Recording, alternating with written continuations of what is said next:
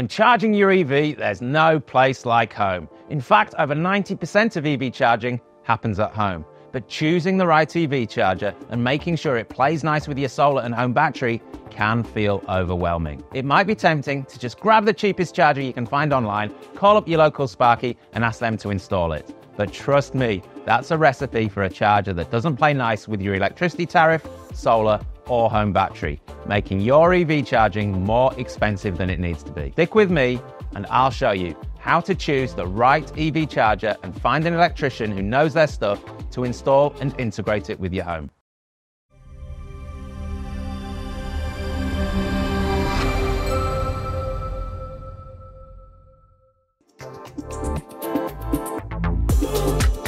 Let's talk about one term that you'll hear me throwing around a lot in this guide: kilowatts. When talking about EV charging, power, measured in kilowatts, is all about how fast your EV battery is charging. The higher the kilowatts, the faster your car is going to charge. Charging at 1 kilowatt will add about 5 kilometers every hour. Charging at 10 kilowatts will therefore add about 50 kilometers every hour. Chargers deliver those kilowatts using either alternating current, AC, or direct current, DC, to charge your car's battery. Home EV chargers use AC. They simply take the AC power from the grid and push it straight into your car. Your car then converts the AC into DC power, which is what EV batteries use to charge. Now, here's where home chargers differ from larger public chargers you might have seen around town.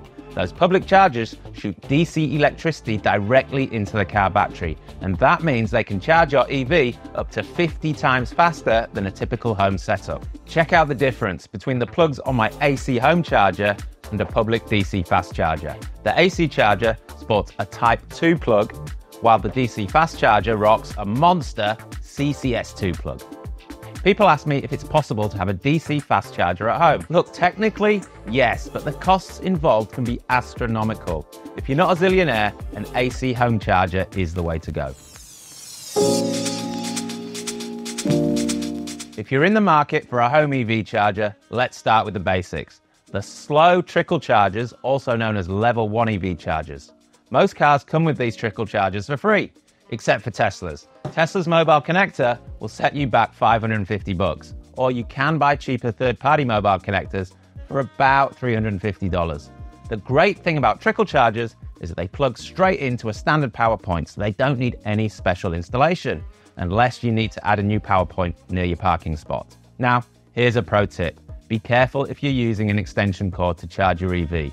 A modern EV will be putting 10 amps through that extension cord for hours on end. That extension cord you picked up at Big W that claims to be rated at 10 amps is unlikely to be rated to charge at full current for hours on end and could overheat with disastrous results. Please invest in a dedicated power point close to your car for regular charging. A standard power point and mobile charger delivers about 10 kilometers of range for every hour of charging. Let's say you've got a low-range car with a 300-kilometer range. With a trickle charger, you'll wait 30 hours for a full charge. If you're Terry Tightass relying on a trickle charger for your EV, you might need to keep it plugged in all day to get those kilometers in.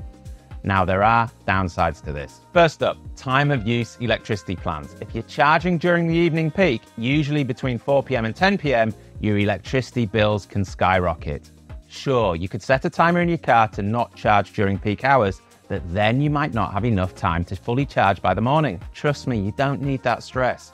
And if you're charging from solar, you might only have a window of 3 to 4 hours each day when you've got enough excess solar to charge your car. Outside of these hours, your dumb mobile charger will be pulling electricity from the grid, which can be up to 10 times more expensive than your cheap solar electricity. Finally, safety. Some old power points can't handle that constant high amps that the car charging demands. If you're constantly pulling 10 amps from a single power point, any wiring issues in your home will rear their ugly head, from tripping breakers to more serious hazards, like overheating plugs and even fires.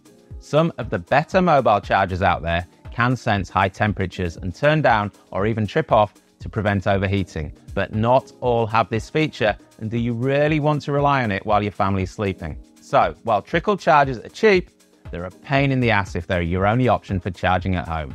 It's like filling a swimming pool with a garden hose. Yeah, eventually it gets the job done, but God, it's painfully slow. Now, to preempt all the comments from folks who don't drive much and love their little mobile chargers, I get it.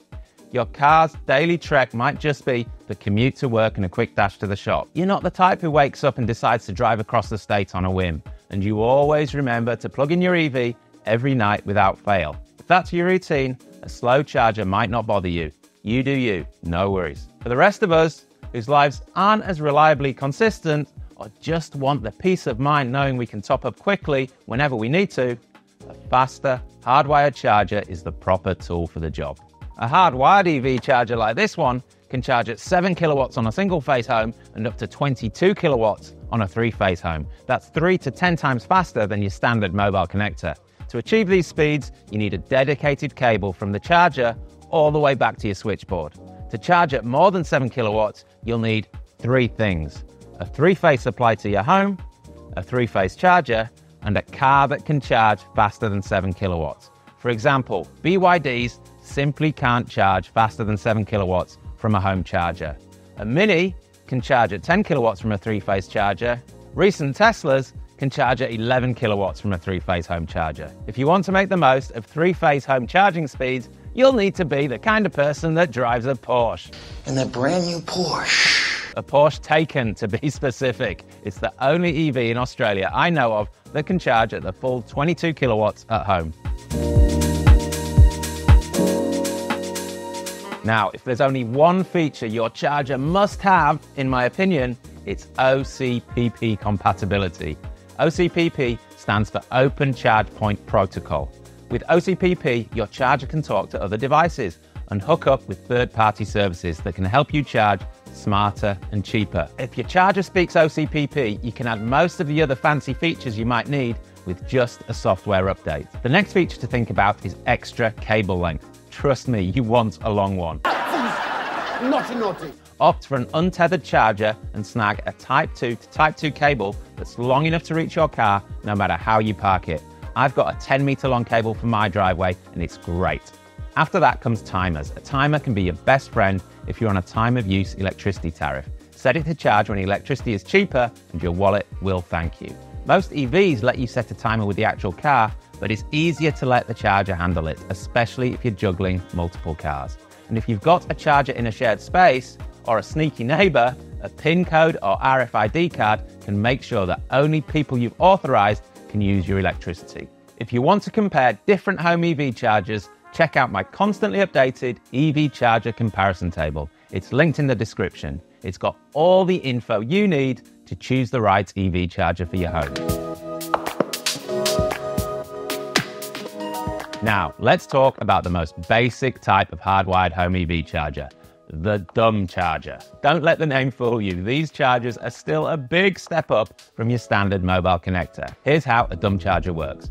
Every time you plug in your EV, the charger will simply charge that EV as fast as it possibly can. It's a straightforward, no-frills approach to charging. Plug in, charge up, and go.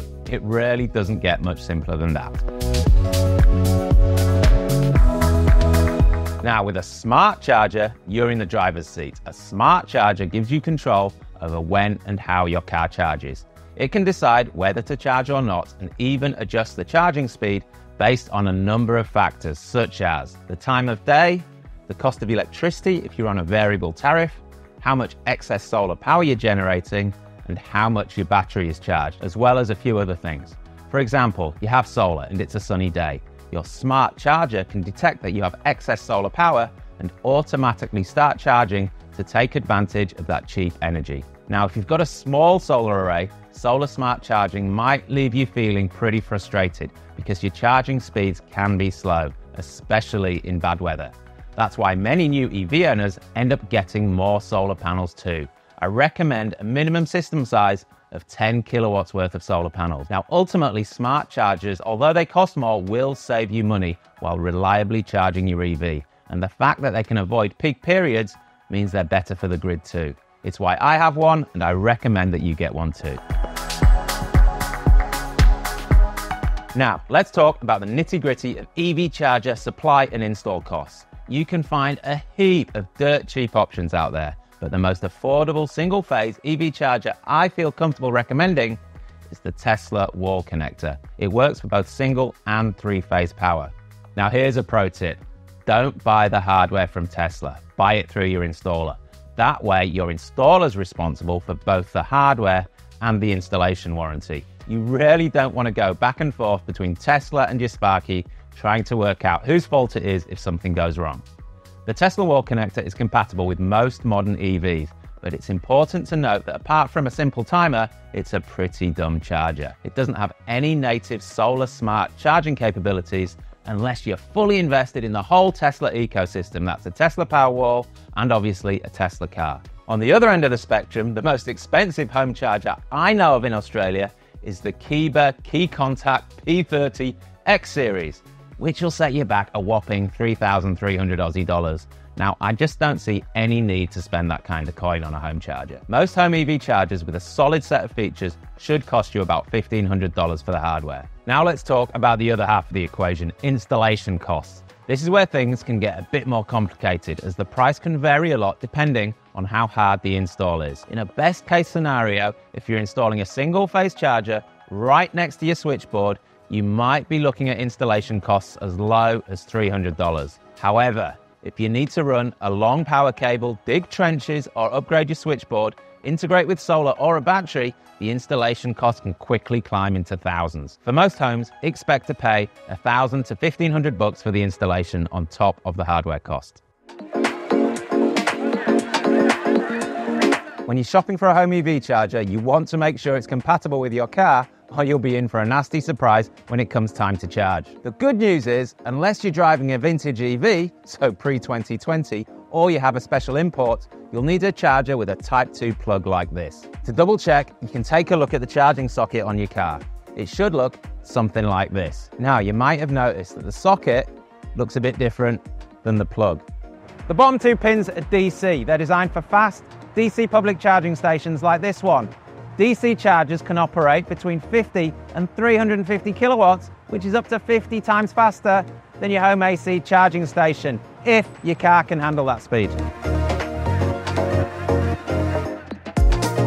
If you have a home battery, it's usually best to save the energy in the battery for your home, not to empty it into your car. The foolproof way to stop this from happening is with a fairly simple wiring change. Ask your installer to connect the charger to the mains upstream of the battery and solar consumption meter and move the battery's current sensor so it can't see the EV charger. This means the house battery will never see your charger. It simply doesn't know it exists and will not discharge the battery to meet the load of the car. Now, if your EV charger is the same brand as your home battery or battery inverter, then you should be able to do this with software. No wiring hacks required. And that's a better solution, in my opinion. So, what are some of the best EV chargers out there? I'd be happy to recommend any of these brands to a friend. But I also asked over 500 Aussie installers in my network what EV charger they'd slap on their own wall if money was no object. And boy, did they have some opinions. The clear winner? The Fronius Watt Pilot. Now, it might cost $1,800, but if you've already got a Fronius inverter, it's a natural fit. But what if you're on a tighter budget? Well, our installers had a pick for that too. The old faithful Tesla wall connector. Now, I know some of you might be thinking, but Finn, I don't have Tesla, or but Finn, Elon Musk's a douchebag. But this charger works with any modern EV and it won't break the bank, and it's really well made. The catch, it's a bit of a dumb charger, lacking some of the fancy smart features because Tesla have put all the smarts into their cars instead. So if you don't have the Tesla car, you're going to be missing some features. Now, I've got to give a shout out to my personal pick, the Delta AC Max Smart. Sure, it only got 2 votes from my installers, but hear me out. I've got a bit of history with Delta from my days working on nuclear power stations, and I can tell you they make some top-notch gear that I'd trust to run a fission reactor. But here's the real pro tip, folks. Stay in your solar inverter ecosystem. If you've already got solar, buying your EV charger from the same brand as your inverter or battery is a really smart move. It's like making sure all your appliances play nice together. Fronius, Goodwe, SolarEdge and SunGrow, they all make EV chargers that should work seamlessly with their own gear. EVs these days aren't just for driving. They can power your appliances. That's called V2L. They can feed energy back to the grid. That's called V2G, or even keep running your whole house. That's called V2H. V2L is perfect for emergencies when you need to power something like a fridge. V2G is all about making some extra cash by selling your car's energy back to the grid when grid demand is high. And V2H, it turns your EV into a full-blown home battery system. But there's a catch. You need a special bi-directional EV charger to unlock the magic of V2H and V2G. Besides starting at 10 grand for that charger, grid regulations allowing their installation have a lot of catching up to do in Australia. So, which EVs are ready to power your whole life? There's one, the Nissan Leaf Gen 2. But you're not out of luck if you've got a V2L compatible car like the Hyundai Ioniq 5 or the Kia EV6. With a smart electrician, you can get your car to power some home circuits, but bear in mind, those cars can only deliver 2 to 3 kilowatts. That's about one coffee machine. And what about Tesla? Well, they've got their own thing, as they would, called Tesla PowerShare. Unfortunately, right now, it's only available in America, and only if you have a Powerwall 3, a Tesla wall connector, and a Cybertruck. So, to wrap up, first things first, go for a hardwired level 2 charger for your home. Then you've got the charging power to juice up your EV from empty to full overnight, so you're always ready to hit the road in the morning.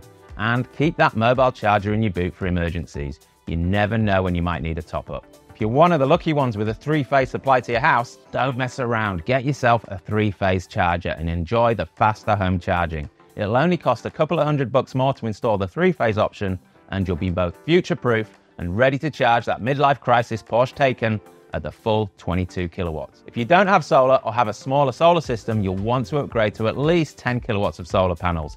EVs are energy hungry and rooftop solar is absolutely the cheapest way to charge them.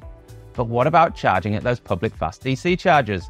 Save those for your road trips. They might be speedy, but they're also about 10 times more expensive than charging from your rooftop solar. So there you have it, my guide to EV home charging in Australia. Invest in a level 2 charger, go big on solar, and save the public chargers for your cross-country adventures. If you're ready to buy an EV charger, I can help you get quotes for quality home charging systems that will play nice with your solar and even home battery from pre-vetted installers that know what they're doing.